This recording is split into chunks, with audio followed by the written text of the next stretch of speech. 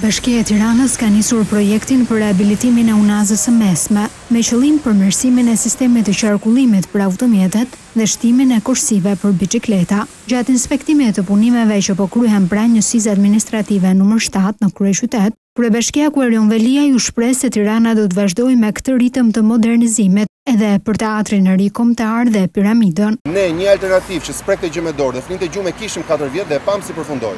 Ndryshimi në Tiranë ka ardhur kur gjërat preken, kur gjërat ndryshohen. Tirana do të vazhdojë këtë ritëm të modernizimit dhe siç kishim debat për parkun e liçenit, po ja ku është sot, siç kishim debat për pazarin, po ja ku është sot, siç kishim debat për sheshin, po ja çmimet që po merr sot, siç kishim debat për bulevardin e ri, po ja aksi që është hapur për një Tiranë të 50 viteve në vazhdim. Ashtu do të kemi dhe një teatr të ri, ashtu do të kemi dhe një piramidë. Kryetari i Bashkisë theksoi se kur të gjithë bashkëpunojnë dhe nuk pengojnë njëri tjetrin, duke humbur kohë, gjërat ecin përpara.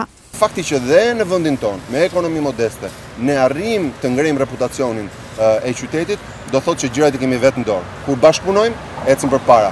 Kur pengojmë njëri tjetrin, sigurisht që humbasim kohë të çmuar, dhe unë jam i bindur që Tirana nuk ka më kohë për të humbur, ndaj do të vazhdojmë në këtë drejtim modernizimit të qytetit. Lidhur me projektin për rehabilitimin e Unazës së Mesme të qytetit, Veliaj shpjegoi se duke filluar nga zona e Bryllit e Ministria e Jashtme e deri tek Veslshanto, pjesa e korsisë së lumit të Lanës do të jetë dedikuar për biçikleta, ndërsa pjesa tjetër për transportin publik dhe makinat private. Autobusët do të kenë korsi të dedikuar në ato pjesë të Unazës ku zakonisht ka dhe trafikun më të madh ose ka më shumë semafor.